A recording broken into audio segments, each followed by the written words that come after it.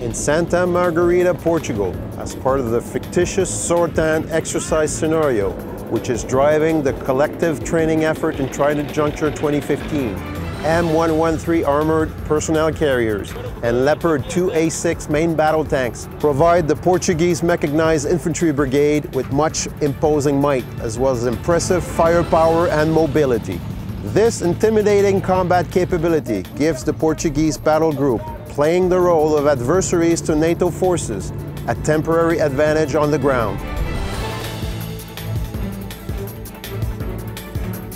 In Cartagena, Spain, the Danish chemical, biological, radiological, and nuclear platoon demonstrate their high skill set and specialized expertise before boarding the Turkish naval vessel TCG Mehmet Paşa during exercise Trident Juncture 2015.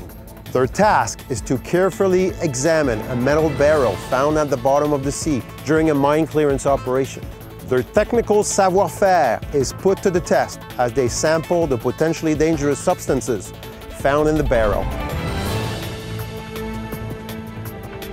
And in Trapani, Italy, working together with their Slovenian counterparts, the Italian Air Force members of 15-wing 82nd Combat Search and Rescue Center complete all their preparations before taking rapid action aboard the modern HH-139 multi-purpose helicopter,